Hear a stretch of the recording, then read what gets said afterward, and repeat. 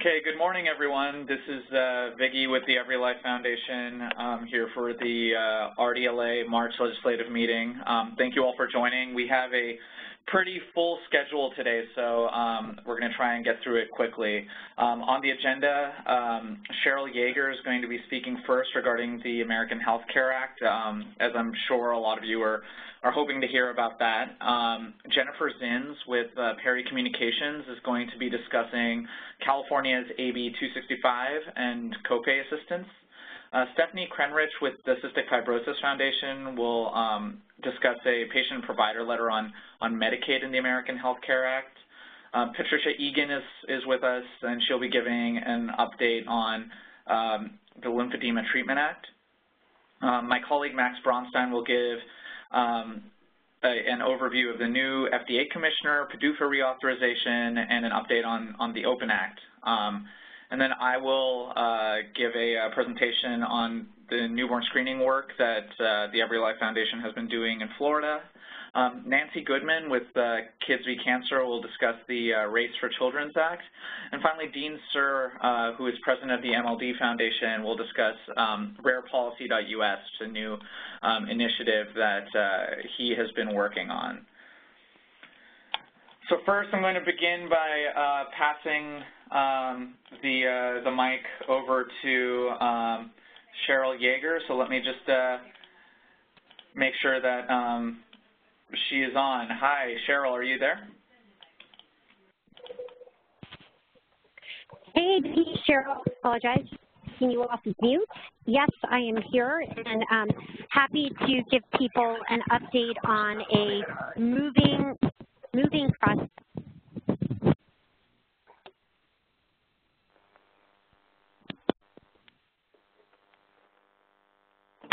Hello, Cheryl. Seems like we might have lost you. Okay, there you are.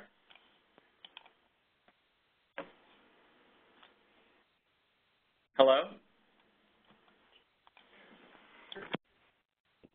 Viggy, can you hear? Yeah, we can hear you. It's just a tough connection. It's a tough connection. I'm going to try to move to make it better. All right, so the quick update on where things are right now is that it's a moving target. The House is expected to basically take the two policies that were approved by the Energy and Commerce Committee and the Ways and Means Committee last week, combine those two packages into one package in the House Budget Committee. That markup is scheduled for tomorrow. If all things were perfect, as much as things could perfectly be in the legislative process, they would then schedule that legislation to be voted on the floor next week. But as you all have seen, I'm sure, on the front page news, there's a lot of moving parts because of the CBO score. So right now, they are analyzing what changes need to be made so that they can get to 218 votes in the House with Republicans. And the viewpoints about what policy changes need to potentially made vary greatly. For those of you all who were at the DC Legislative Affairs Conference, the two big areas of discussion are the Medicaid reforms and how those work, and the tax credits and how that's structured. So there's different views in the Republican conference about what needs to be changed on those pieces. And the CBO score that came out Monday evening is definitely influencing those policy decisions. So what's happening right now on the Hill is that the leadership team is talking on a member-by-member basis to figure out what members would be comfortable voting for on the floor. And based on that, they're going to get a sense of how close they are to 218 votes. And if they feel like they are close to 218 votes, then they will schedule the legislation to be voted on the floor next week. If they need a little bit more time to work through the legislation, then you won't see it on the floor next week. And then the question then is, if the House successfully passes out this legislation, does the Senate really have to amend the bill? Or can they largely take the package as is? And so some of the conversations you're hearing with senators right now is an effort for the Senate to influence the package before it moves out of the House. Because if they can get the package that they want to vote on out of the House, then it makes it a much quicker process where the Senate can just do more or less an up or down vote on the package once the House sends it over. So you've got a lot of, needless to say, a lot of dynamics in play right now, a lot of dynamics. Great, thank you, Cheryl. Do you have a moment for us to open up the lines for questions?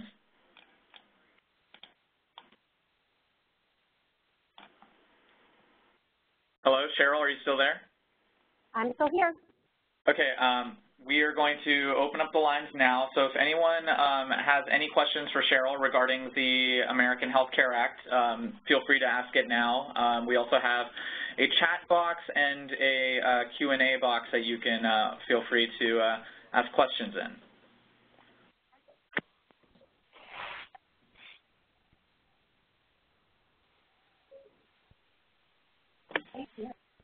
Does anyone have any questions? Oh, it looks like Patricia Egan is asking, the CBO score includes a savings to the federal budget of $337 billion 2017-2026, in addition to 24 million people losing their insurance.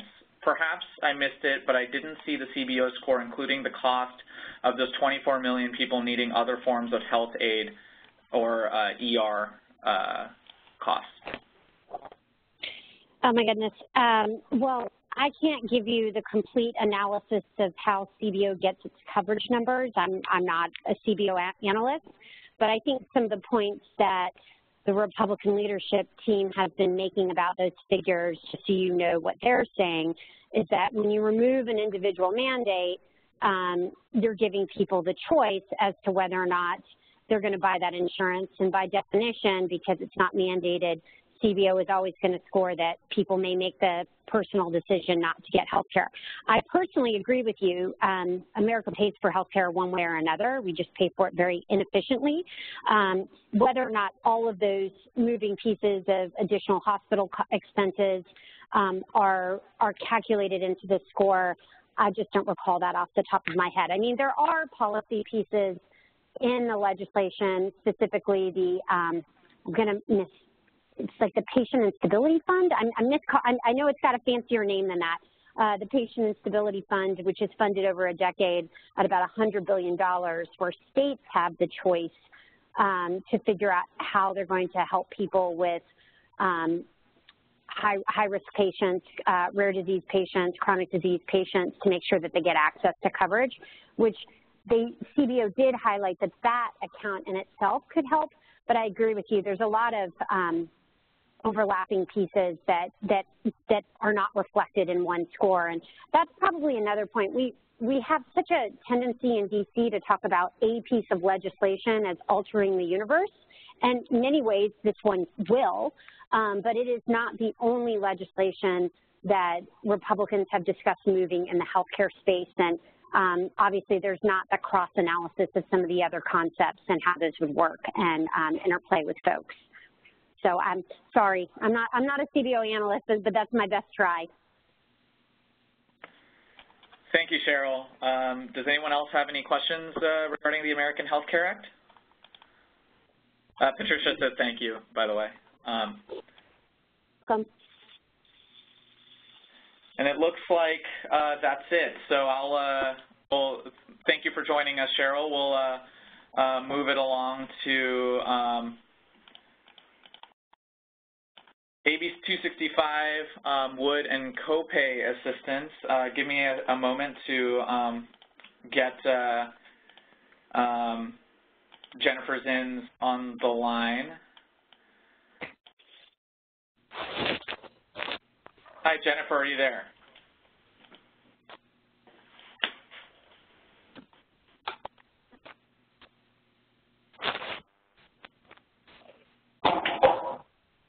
Hello, Jennifer?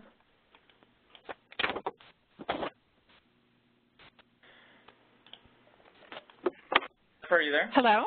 Hello? Hi. Can you hear me? Yes. Great. Would you like me to begin? Go for it. Okay, awesome. Hi, everyone. Jennifer Zins with Perry Communications Group. We are coordinating a coalition of organizations that are opposed to AB 265, and we reached out to your organization to see if this is something that is important to you all, and we were asked to provide a quick update on the bill, which I will do kind of from a high level, I will do my best to answer any technical questions if I'm not able to on the call. Happy to, you know, get those answered and circle back with you. So AB 265 has been introduced by Assemblymember Jim Wood. He is chair of the Assembly Health Committee. Essentially, the bill would ban patients in California from receiving copayment assistance from a pharmaceutical manufacturer when a therapeutically equivalent or interchangeable brand or generic is available at a lower cost. Clearly, the majority of patients can be best served with the lowest cost drug option. You know, almost 90% of drug prescriptions are filled with a generic drug. And in California, pharmacists are allowed to substitute for therapeutically equivalent or interchangeable drugs. However, we all know there are some patients with some diseases who are unable to take the lowest cost drug option for a variety of reasons. And a number of these organizations are very concerned that forcing these patients to choose the lowest drug option is penny-wise and pound-foolish when factoring in additional healthcare costs of medication errors and non-adherence. For some patients, you know, using a therapeutically equivalent or interchangeable drug may not be an option due to an allergy or adverse reaction to an inactive ingredient. Forcing these patients to change due to the cost may result in more costly medication and non-adherence. As you know, non-adherence costs the U.S. economy an estimated $100 billion to $300 billion annually. So trying to avoid that, and that's a major concern among a number of the organizations that are opposing the bill. Manufacturer coupons are a solution to ensuring that patients pay the lowest cost for prescription drugs and have access to the drugs they need.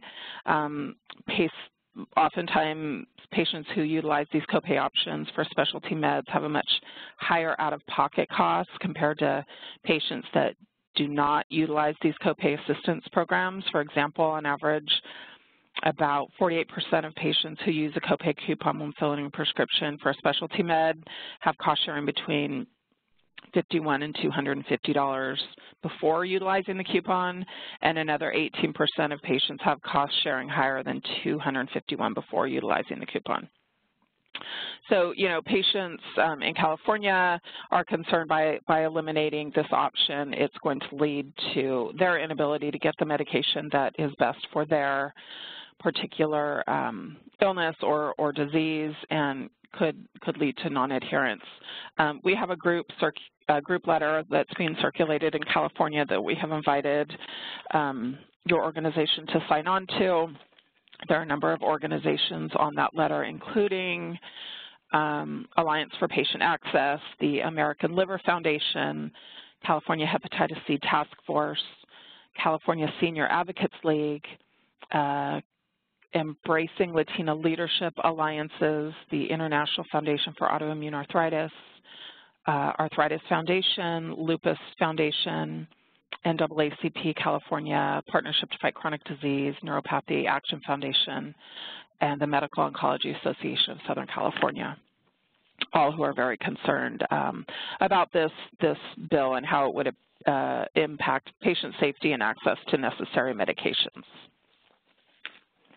I will stop there and take any questions or clarify anything,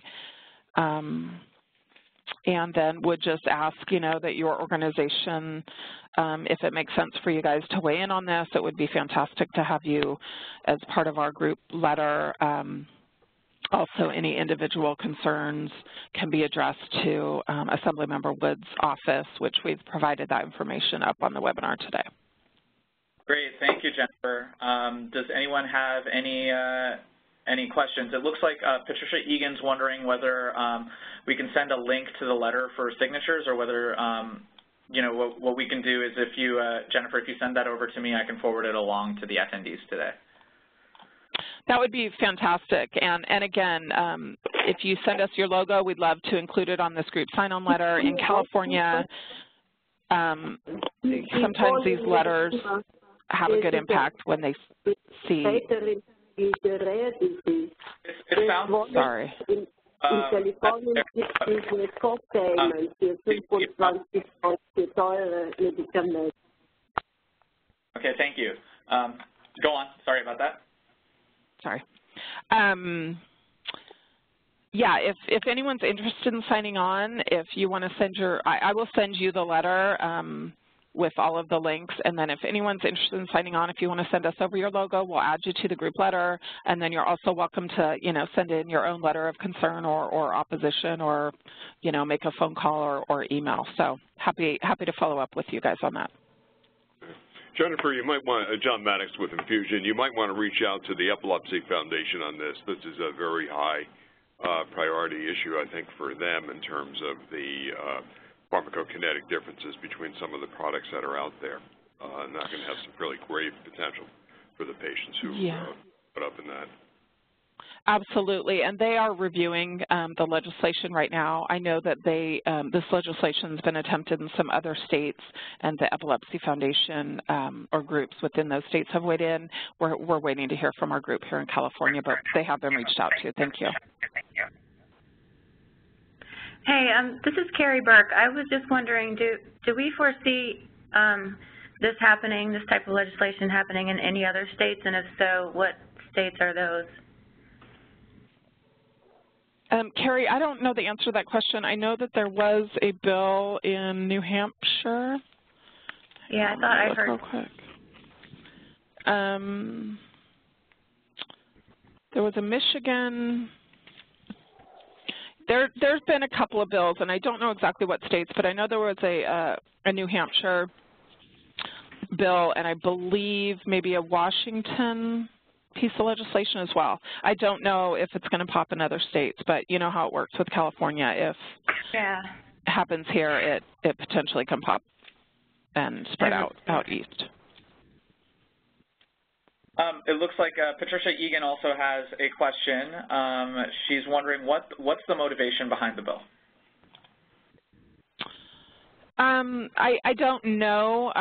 We're not entirely certain. But I mean, it is what it is at this point. I mean, if it's amended, we'll have to assess those amendments and see what that does to patients. But I don't know what the motivation from Assemblymember Wood's perspective is for authoring the bill. Great, thank you. Are there any other questions? If not, I will remute the line. Oh, sorry. Sounds like we do have a question. Yes, Darlene Shelton here, actually from Missouri, but I'm part of the bleeding disorders community and have a lot of friends in California. Is this regarding only for generic meds, or would this be for whatever the cheapest med would be? That is a good question. Let me look at my notes really quick and see if that's specified anywhere.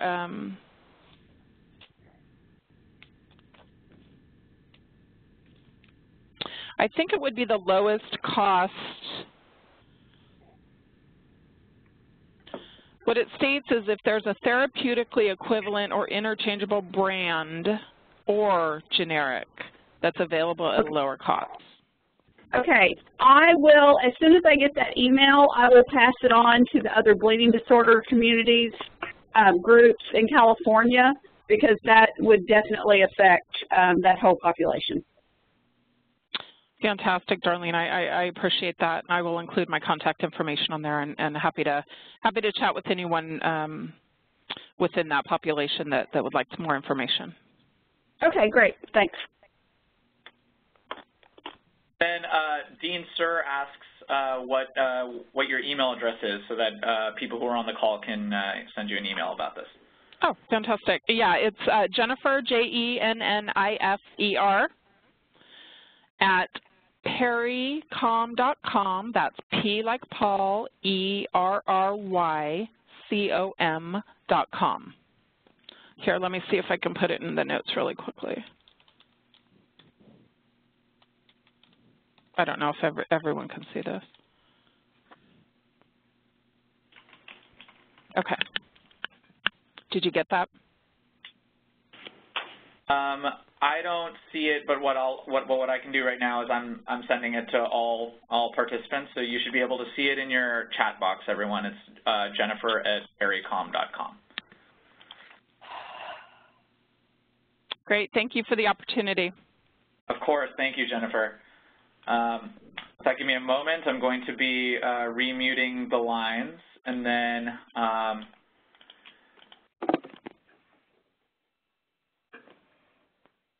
next we will have Stephanie Krenrich with the Cystic Fibrosis Foundation, who will be giving an update on their sign-on letter.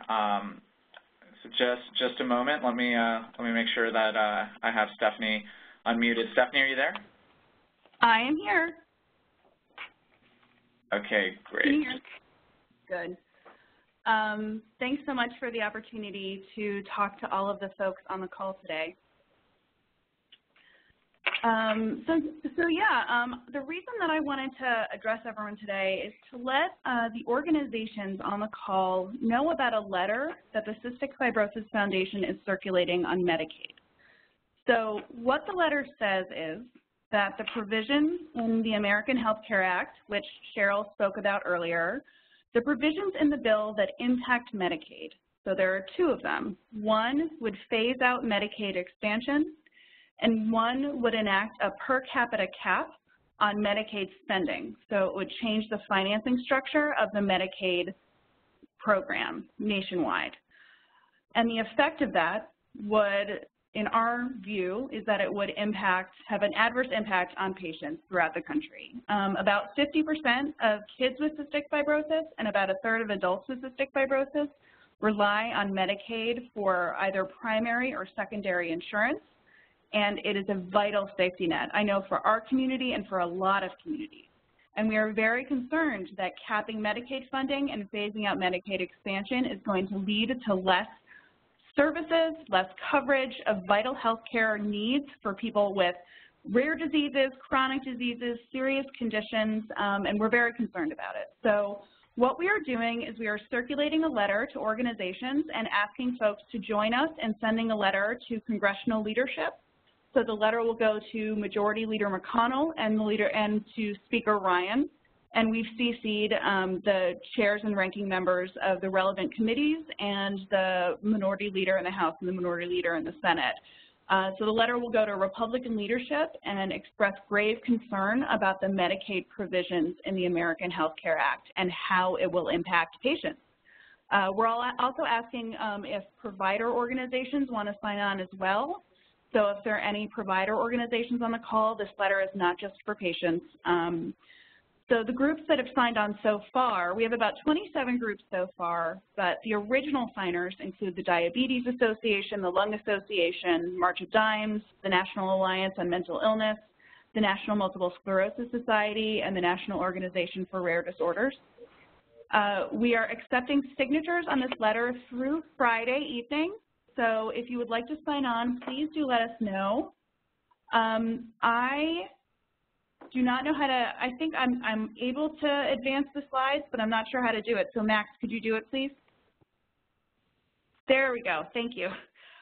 Here's the contact information for Stevie Parker on my team and for me. So if you would like more information, if you'd like to see the letter, learn a little bit more about the letter, or sign on your organization, please contact Stevie and I, and we can help you with that. Great, thank you, Stephanie. If you have a moment, I'll open up the lines for any questions people might have. Sounds good.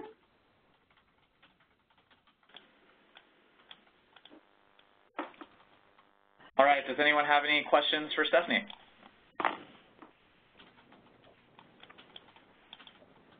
Hey, Stephanie, this is John Maddox with Infusion.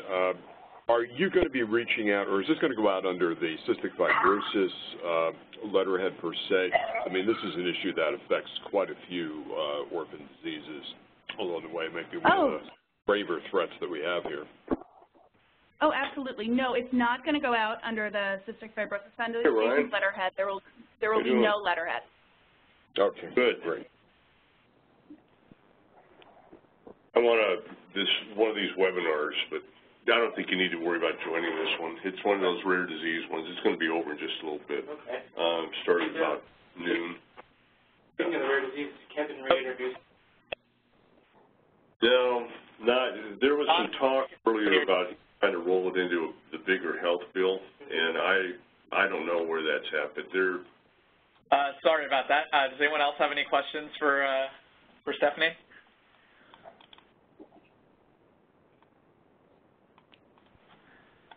Okay, great. With that, I will be remuting the lines. And you can, of course, feel free to email us here at RDLA if you have any questions after the call. So next we have Patricia Egan, who will be giving an update on the Lymphedema Treatment Act. Thank you, Matt. Can you hear me? Yeah, we can hear you loud and clear. Okay, fine. So, I'm Pat Egan from the National Lymphedema Network. I also am the California State Team Leader for the Lymphedema Treatment Act. So let's see if I can. Okay. So, all right. So the Lymphedema Treatment Act has been introduced in the 115th Congress as H.R. 930, Senate Bill 497. It provides a Medicare benefit to cover essential compression garments, which are needed for the treatment and daily care and management of lymphedema.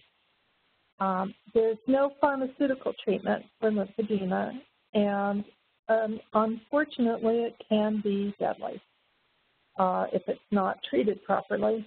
So compression is daily compression with excellent patient compliance is the key to avoiding cellulitis infections and other outcomes of this disease.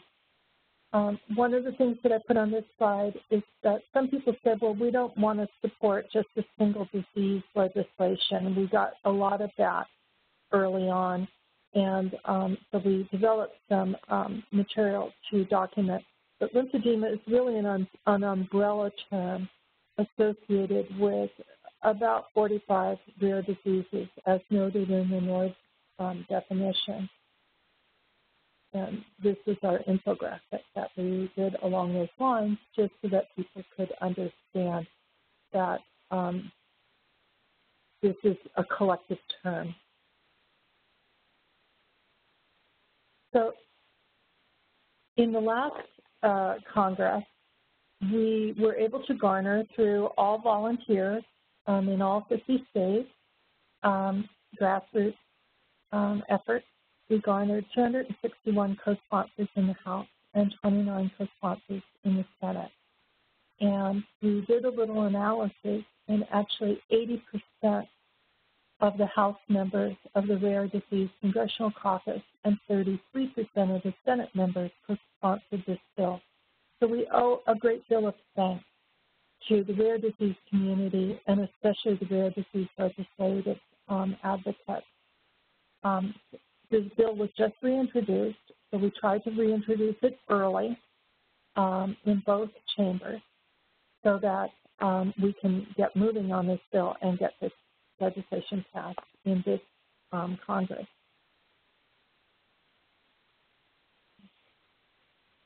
So as of today, we have 63 co-sponsors on record in the House, and I know that there are a few more in the queue, they just haven't been posted, and 13 co-sponsors in the Senate. So I believe that we're making progress. And again, I was in Washington, D.C. with RDLA for the Rare Disease Week, and I felt that it was extremely well organized and effective, and I felt that the Rare Disease Week effort was able to get to key HLAs and key people who would have the ability to move not just the Lymphedema Treatment Act, but also the Open Act and all the other legislation that the rare disease community is concerned with forward. So again, we thank the RDLA for all of the organization and excellent contacts. So there will be a Lymphedema Lobby Days effort at the end of March in D.C. I don't think it will be as large as what RDLA was able to put forward, but we'll probably have 100 people there. And they've all been briefed that as long as we're going to be doing lobbying, we should make sure that our lobbying efforts are inclusive. Obviously, we'll focus on the bill at hand, but also make certain that the people with whom we meet understand the overall context of the efforts on behalf of rare disease patients.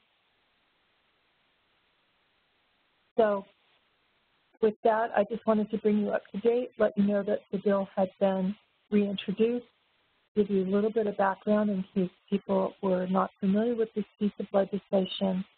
And I once again thank this community for its support.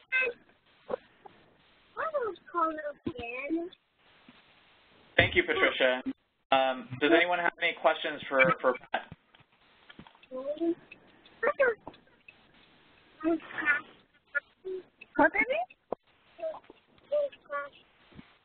Anyone have any questions? If not, thank you very much, Pat. It's always great having you on the calls and updates on this important piece of legislation. Thank you, Max. Thank you, Vicki. Of course. And now we will, my colleague Max Bronstein will be giving the Capitol Hill update. Give me just a moment and take it away, Max. Thank you, Vicki.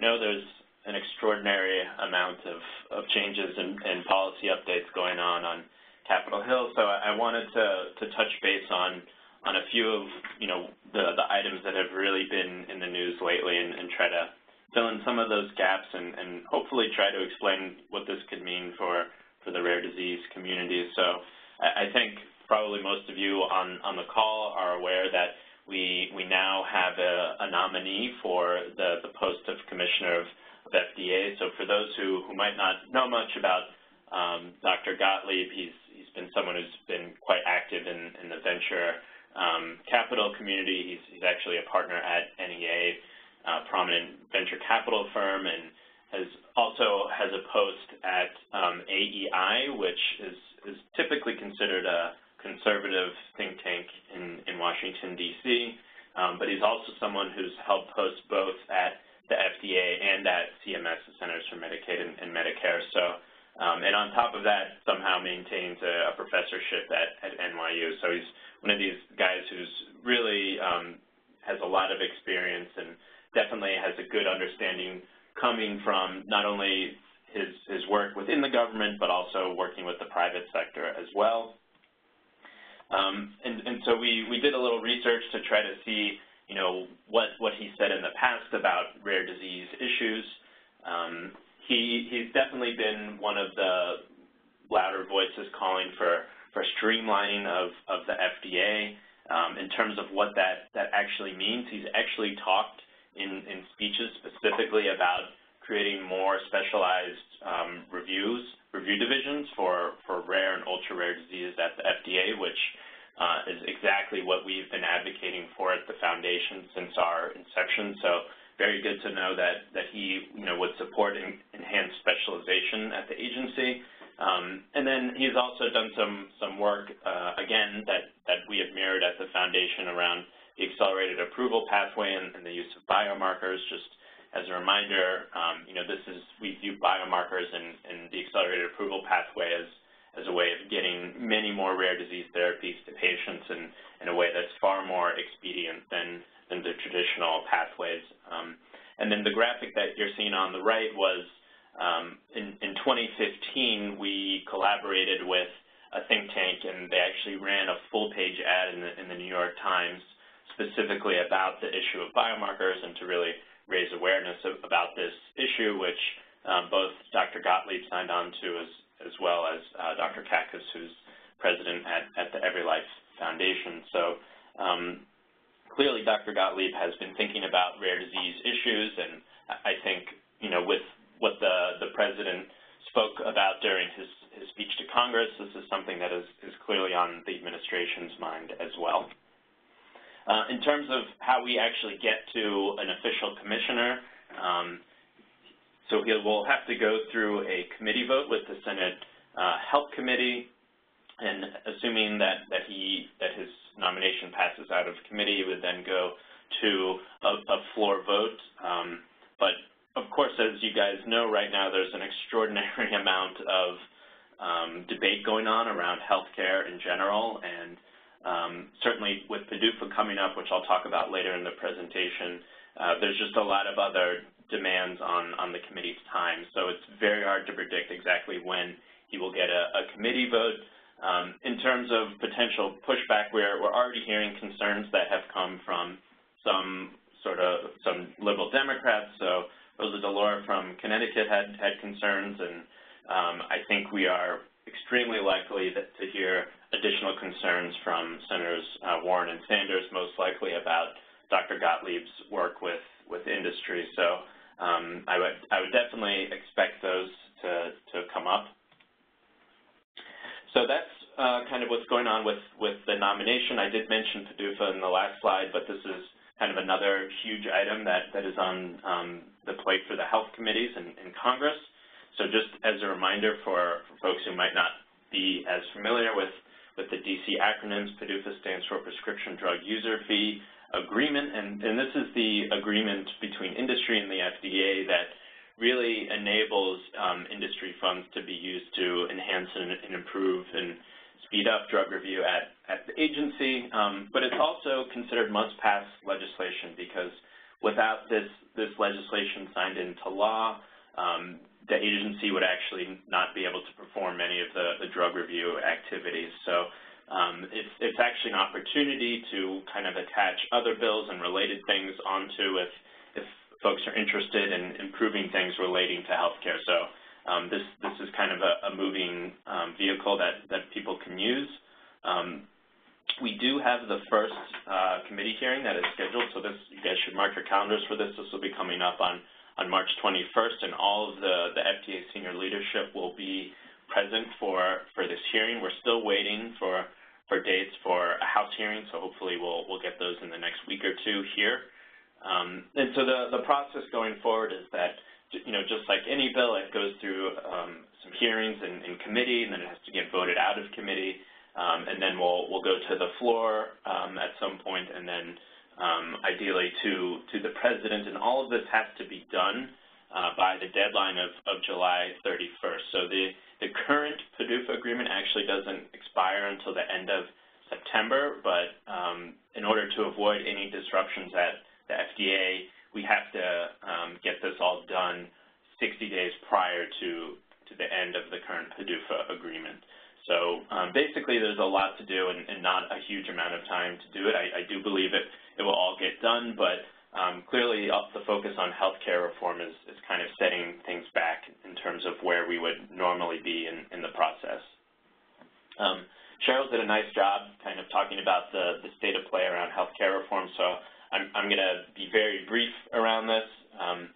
She talked about kind of the ideal circumstance for Republicans who are pushing for a vote that they would actually get to that point next week. I think that's still an open question because of the level of division that exists, not only the level of resistance from Democrats who are universally opposed, but there's also substantial divisions within the party as well as to what this bill should look like, and not only within the party, but also between what the House is calling for and what members of the Senate are calling for. So there's still very stark differences that have to be addressed. I think most of this was addressed when Cheryl spoke about the CBO score, so I won't get into that. And honestly, it's probably not worth going to too much detail about this legislation, because if there's one thing I am sure of, it's going to have to change substantially before it really advances in Congress. I did want to note that last week President Trump did invite folks sort of regular citizens from across the country to the White House to speak about their experience under the current healthcare law. And I'm happy to report that Dan Summers, who's a rare disease advocate from Utah, was there with the president, as well as Dr. Price, the head of Health and Human Services, to talk about his kind of healthcare experiences. So you can check out that video and read the full report at Rare Disease Report online. So I also wanted to kind of shift gears here and talk a little bit about where we are with the Open Act, because I think many of you know this is something the foundation has been working on, and we have nearly 200 patient organizations signed on in support of this bill. So for those who might not be familiar with Open, the goal is really to get more treatments to patients, and we think we can actually do that in a very quick and relatively inexpensive way by repurposing existing therapies for rare disease indications. And there's a lot of reasons why repurposing is attractive, but for us, thinking about it from the patient perspective, it's one of the fastest ways we can get safe and effective treatments to patients that we know of. But it's ultimately something that's being under-leveraged as a pathway, and that's because there's typically not a lot of incentive for companies to put resources into investigating repurposing for a rare disease, again, because of small patient populations. So what the Open Act would actually do is create that incentive, which would be a 6-month extension of exclusivity, and we think this would be really important in basically creating a rare purposing industry, or an industry that's focused just on repurposing specifically for rare disease patients. So I'll give you a little bit of an update as to where we are on the kind of state of play here. So we do have bipartisan support and bicameral support for the legislation. It was actually passed in the House back in the first Cures package back in July 2015, but did not make it into the final 21st Century Cures package. We do have a new House bill that was just introduced on Rare Disease Day, and so very happy to report that we have 3 original co-sponsors there, as well as 5 co-sponsors who came on since the bill was introduced. So that's terrific momentum, and we're hoping that we'll actually see a Senate bill soon, possibly in the next couple weeks here. So stay tuned for more there. Ways to get engaged if you're not already. So if you're an organization, we would definitely love to have you sign on to support the Open Act. Right now we're up to 180, and our goal is to get to 200.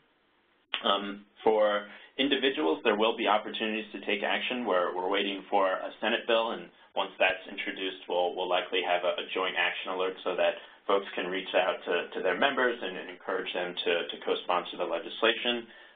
If you want to get your group signed on to support Open, you can feel free to shoot me an email, and we'll get you included there.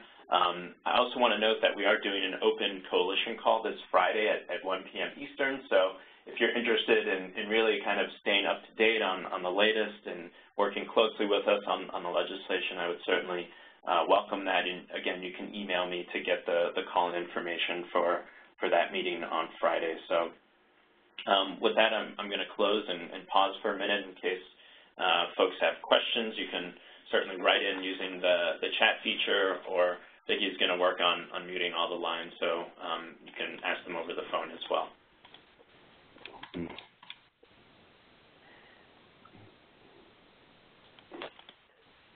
Hi, I have a quick question. This is Allie Freitas with TTC Therapeutics. God forbid, what happens if the PDUFA Act doesn't pass? So in the, I'd say, very unlikely event that Congress can't come to an agreement, there's a risk that the employees at CDER and CBER, the ones that really lead drug review, would basically be put on kind of like a layoff, or they basically kind of get paused and temporarily dismissed from the agency. So it, in effect, would halt drug review at the FDA, which typically is an outcome that everyone, doesn't matter if you're Democrat or Republican, everyone wants to avoid that outcome. So I think it's highly unlikely.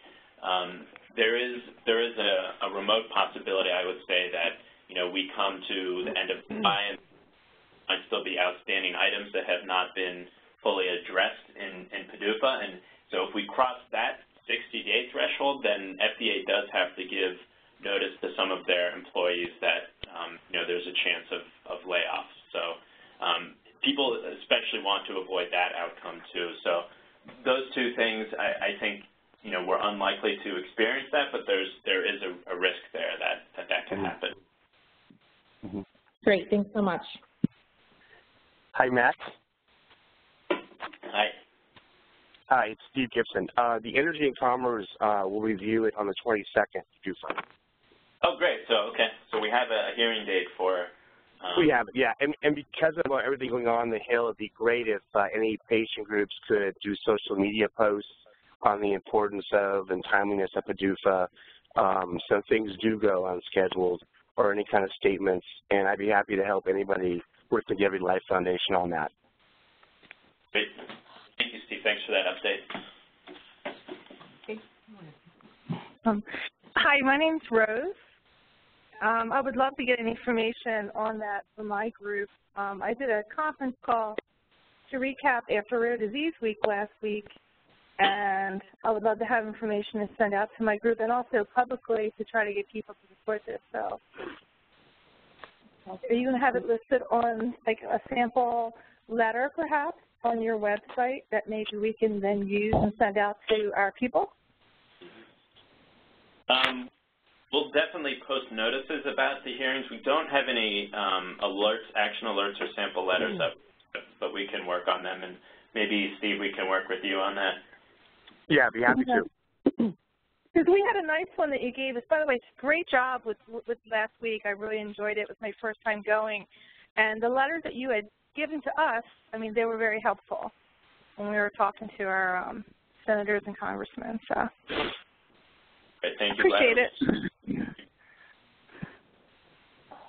Okay, any other questions before we move on here? All right, well, thank you, guys. I'm going to turn it back over to Maggie, who will announce our next speaker. So I am announcing myself. Hi, everyone. I'm going to be covering the Every Life Foundation's efforts on newborn screening in Florida. For those of you who've been following for the past year, this is the second piece of legislation we've been working on in this area. So what happened last year? We worked on legislation here in California to streamline and improve newborn screening in the state. Senate Bill 1095 was introduced by Dr. Richard Pan, who's a state senator and a pediatrician. And, this bill was intended to solve for an issue in the newborn screening space in which every state screens for a different set of diseases, and due to the lack of uniformity, many babies fall through the cracks and go undiagnosed for several years for their diseases. There's a federal committee that's known as the Advisory Committee on Heritable Disorders in Newborns and Children that issues a recommended uniform screening panel. Unfortunately, those recommendations aren't binding on any state. So we decided to start with California to allow the state to screen for any disease within 2 years after the disease is recommended as part of this panel. That way, patient advocates don't have to go to every state to get every disease added to their panels, and it can instead focus, the efforts of the community on the federal committee and trying to improve newborn screening there. As I mentioned, it would eliminate the legislative delay in screening. On average, it takes 8 years for a disease to be considered for the RUSP panel, and then another 8 years in addition for states to begin screening. That's 16 years during which babies aren't being screened for diseases that have FDA-approved treatments. So SB 1095 had a ton of support thanks to many of the people that are on this call and many other organizations. There were over 120 patient organizations that showed support, and it breezed through every committee and both floors here in California. It passed unanimously, and Governor Jerry Brown signed the bill into law on September 16th. And now California will have to screen for MPS 1 and Pompe by August 26, 2018. And then for any new disease that's added to the federal recommendation, the state will have to screen within 2 years of that addition. So that we did face a number of difficulties in the process. There's the cost and feasibility of screening, the process of procuring new kits and reagents, hiring staff, the cost of treatment. Some of it ends up being covered by Medicaid, so it can cost some amount to the state. There were some concerns from the Hospital Association regarding whether they'd have to get new equipment or they'd have to train people to perform new tests. And finally, there were Department of Public Health concerns regarding a time frame for implementation. Thankfully, we were able to assuage many of these concerns, both by ensuring that number one, that hospitals wouldn't have to get new equipment to do these screens. They're done through the public health labs, and that additionally, when you're treating a baby, you're avoiding additional costs that come in the way of surgeries, misdiagnoses, other developmental care that will be required for people throughout their lives. As I mentioned, every state is different, so since we worked on the California legislation, we decided to look for other states in which to move into. California is a very blue state, so having some amount of balance would be helpful for us to be able to move forward in states across the country. The 4 highest birth rate states are California, New York, Texas, and Florida, and we ended up settling on Florida eventually as being our next target in order to move forward on newborn screening. So to give you some background on Florida, Florida screens for 215,000 babies each year for every disease that's on the RUSP panel except for X-linked ALD, MPS 1, and Pompe. As I mentioned before, we end up taking a tailored approach. The California bill would be impossible in Florida. Florida has a constitutional provision that says that it's unconstitutional to defer to any federal standard. So we had to think a little bit differently about what this bill would look like. Additionally, Florida has a Genetics and Newborn Screening Advisory Council that makes recommendations for what diseases ought to be screened for. This council meets twice a year, and it has 15 members that include consumer advocates, which are patient advocates, academics, doctors, and industry professionals. This advisory council has recommended X-linked ALD 2 years ago, but unfortunately the governor didn't include it in his budget. So moving forward, we wanted to ensure that once a disease is recommended, that they don't end up with these types of cop-outs.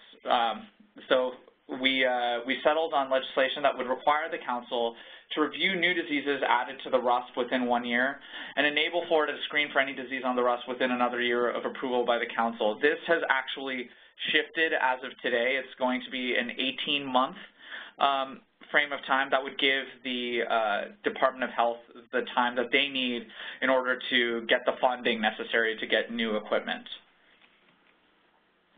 So with regard to moving the Florida bill forward, it's been introduced in the Senate and in the House. The Senate bill is 1124, and its sponsor is Senator Lauren Book, who's a Democrat from Fort Lauderdale. And in the House, it's House Bill 963, and the sponsor is Representative Heather Fitzenhagen, who's a Republican from Fort Myers. So it's bipartisan legislation, and we want to make sure that we have as broad a base of support as possible.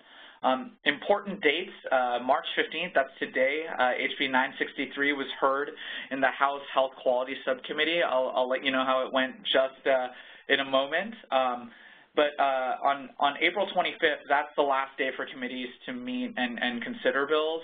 May 5th is the last day of the legislative session, and the governor has 15 days from passage of the bill to sign or veto legislation. So what we've done so far, we've worked with a number of organizations, the March of Dimes, National MPS Society, the Acid Maltase Deficiency Association, and the Muscular Dystrophy Association to enlist support and expertise. So this comes from patients in Florida and medical professionals that can provide some background that we need. You know, these organizations, like many of yours, were all instrumental in getting our legislation passed in California, so we're trying to take a similar approach in Florida. We've hired an experienced lobbying team, including Ronald Book and Kelly Mellette, who are located in Florida, and we're in Tallahassee today for the hearing. We've identified and confirmed bipartisan sponsors who serve on the relevant committees. So Senator Book, for example, sits on both the Health Committee and sits on the Fiscal Committee, which gives us the relationships that we need to be able to get votes in favor of the bill. We presented on February 3rd to the Genetics and Newborn Screening Advisory Council about this bill and about our plans for it, and got some feedback from them. You know, that was mixed, but we want to ensure that we're taking into account people's concerns as we move forward. And then our great news is that the bill passed the House Health Quality Subcommittee today unanimously. We had two parent advocates who appeared in support of the bill, and one is an MPS 1 mother, and the other one is a Pompe father. They both told their stories and convinced Florida's House Health Quality Subcommittee to pass the bill on to its next steps. So it's going to be moving from there onto the Fiscal Committee, and the Senate bill will be heard in its Health Committee sometime later this month. So, of course, we need your help once again to move this legislation forward. You know, most importantly, you can sign your organization on in support. We have already received over 25 patient organizations that signed on in support. So just visit bit.ly/Florida NBS to sign on. The page is active right now, so I urge you all to please visit the page and get your organization in support of the bill. We also hope that you can submit patient stories. It's very important that we illustrate how newborn screening saves lives. And additionally, you know, the surgeries that people have undergone for their children and for themselves, and how those can be avoided through the process. We also urge you to share the sign-on letter with your Florida contacts and urge them to write their legislators in support of the bill. We're working on putting together an action center that will be up and running by our next call, so we'll definitely let you know when that is up. And of course, you can contact us if you'd like to meet with legislators and testify in support of the bill. Florida patients and advocates are incredibly important to the process and demonstrate the need for robust screening in that state.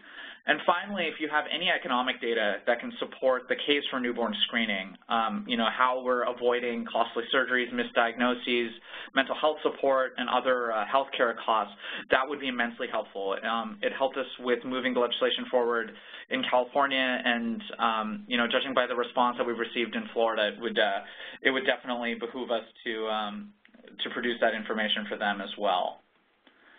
That's actually it for this segment, but I will have my contact information up at the end of the presentation. So you can also, of course, you can visit the link above on how to support newborn screening in Florida, and feel free to contact me if you have any questions on newborn screening or how you'd like to get involved. And with that, I'm going to open up the lines for any questions that anyone might have regarding the Florida newborn screening legislation.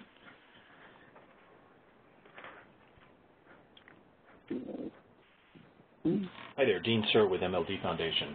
Hey, I just wanted to point out two things. One, with that bit.ly link, that capitalization is really important. You have to upper and lowercase, right? But it's also important for all of us to build on what Vicki told us at the beginning, that this is not just a Florida issue. This is part of building momentum for making similar changes in all other states. So the learning and the success is really, really important.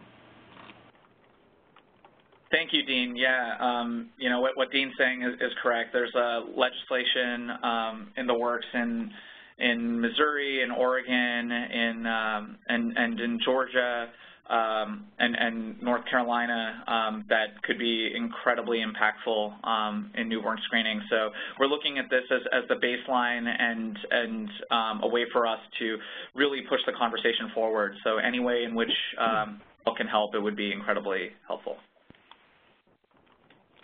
Are there any other questions?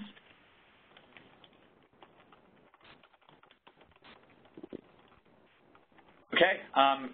Well, of course, I'll have my contact information up at the end, and if you have any questions, you can reach me there or at the everydayLifeFoundation.org website.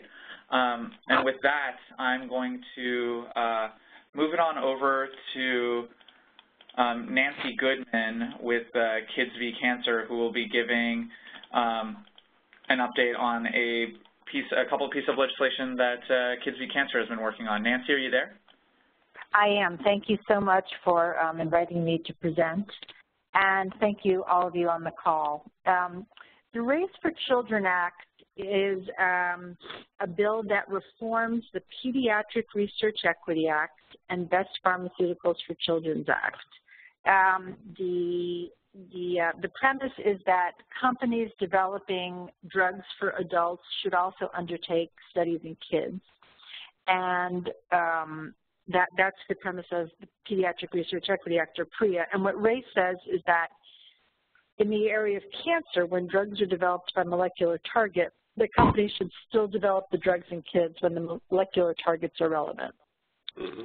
So where we are politically is RACE was introduced in February as HR 1231 and Senate 456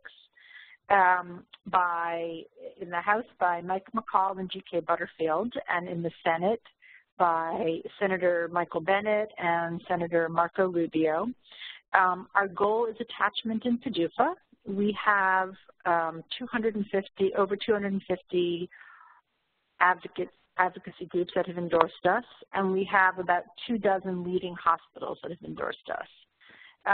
Whether or not we succeed is really a function of whether we can get sufficient buy-in from bio and pharma, the trade associations of the pharmaceutical industry, and I suppose RDLA, now that RDLA is becoming an influential organization. And so we are putting our documents on our website, and we will be starting a series of conference calls to inform all of you about it. And so what does this mean? So under RACE, two things would happen. One is if a company is developing a drug for adult cancer, the FDA would have authority to require pediatric studies in certain cases. And when are those cases? So those cases would be when the molecular target of the drug is relevant for pediatric cancer. So that's the main premise of RACE. And then the second piece is that when a cancer drug has an orphan status because it has a molecular target, that would not be a reason for a sponsor to be exempted from obligations to study the drugs in kids. So we've been shopping RACE. RACE was actually introduced last Congress, and we did not get it introduced in 21st Century Cures, but we've been speaking to congressional staff for years about it. There's a view that's widely held that this is really the right thing to do. In fact, it was endorsed in a Nature editorial. And so we're hopeful that will make a difference.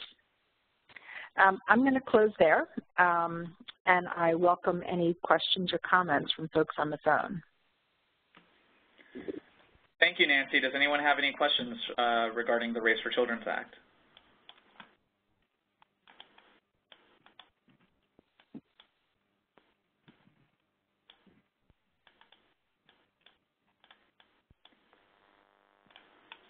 Any questions?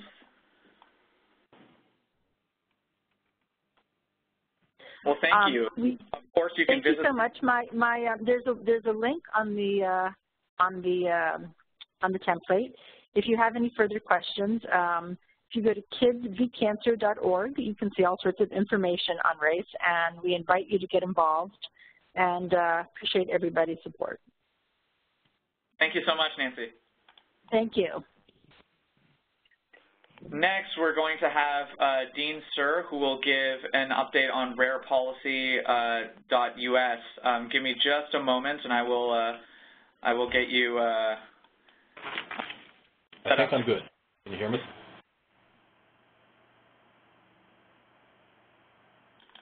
Max, can you hear me? Or Biggie? Yep. Okay, you've given me control. That's a bad thing.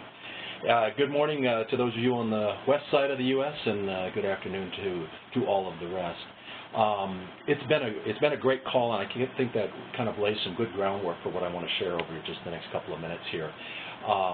RarePolicy.us is a platform, a tool that I put together on the tail end of 21st Century Cures out of my own frustration in not being able to motivate my community or not to be able to connect my community into the whole process of how to support what's going on in policy. And I've taken this idea and expanded it out so that we can use it. For example, over these last 4 or 5 issues that we've talked about, there's all different ways of getting connected and of connecting our communities and so on. And what I've created is a tool that will allow us to do that together. As you know, there are thousands, 7,000 plus diseases, 30 million people, but we are not organized well from a policy perspective. We get together as advocacy groups, but we have not enabled our great constituency of 30 plus million people. Policy for most organizations is well down the list. They're very, very busy doing research and awareness, and the policy that does trickle down gets very complicated. And even as I've been trying to take notes on what's going on here today and what are the action steps, it's confusing. Our community is 30 million. It's bigger than the HIV/AIDS, the LGBT, and the union voices. I guess we're bigger in terms of people. We may not be bigger in terms of our voice yet. And we affect neighbors and friends and parents and bosses and so on. So we are actually a much, much larger community, but we've got to have an ability to work together. So I'm proposing this tool, actually it's up and it's live, to create what I'm calling a rare army. Not to change policy, but to allow the policy that others are proposing to be easily presented to you as advocacy organizations and on down to your constituents so that we can have that large unified voice on Capitol Hill. And also to be ready to take that action at a moment's notice without all of us having to pull a lever within our individual communities.